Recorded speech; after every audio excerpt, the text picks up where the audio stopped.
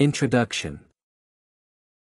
There has been series of questions on the quality of having a superior or more favorable living condition or position between the rural and urban existence.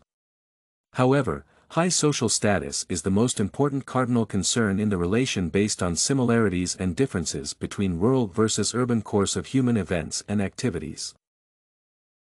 Despite the statement of facts and reasons used to support whichever locality as conducive and a better place to reside.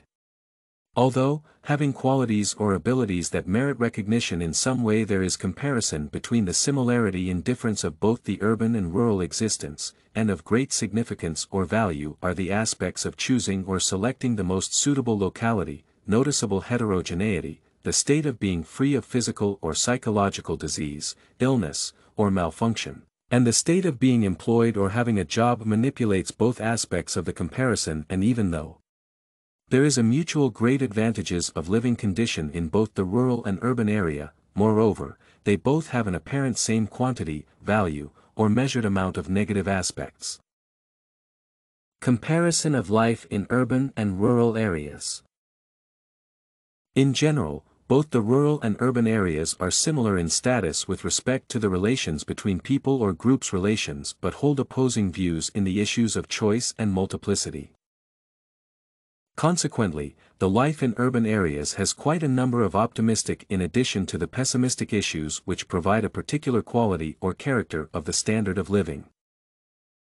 In spite of this, the life in the urban area creates avenue for diversity and choice compared to that of the rural area, for the fact that in the urban area there is wider choice variety on the standard of living and opportunities to explore from various options open to people.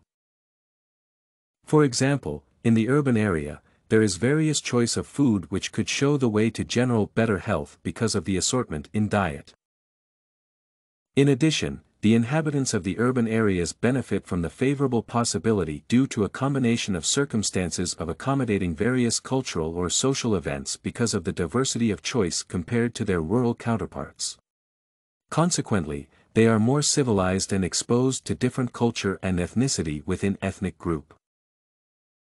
In spite of this, there are various and wide choice of educational institutions, both in the private and public school district in the urban area compared to the rural area, and this tend to or result in the possibility of an enhanced schooling.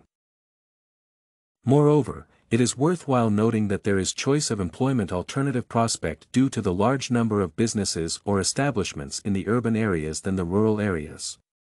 Besides this, the urban dwellers have more improved and equipped healthcare sectors and there is easy access to them compared to the rural dwellers. Accordingly, human creativity shine intensely in the urban areas more than the rural area.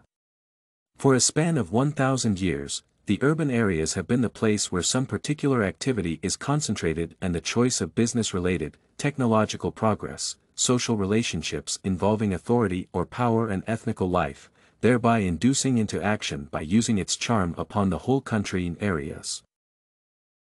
The incontrovertible and advancement in severity characteristic to be considered of urban area compelling recognition by economic expert and historiographers contrast with the negative situation and the effect that it has on people and public health.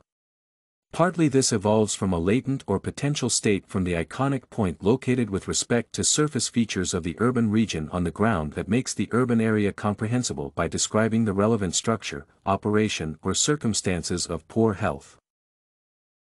Research was conducted in Canada and showed that populations in the rural showed poorer health than the others in urban, both in general health gauges, that is infant mortality, standardized mortality, life expectancy at birth, and also in factors like motor vehicle accidents, being overweight notwithstanding.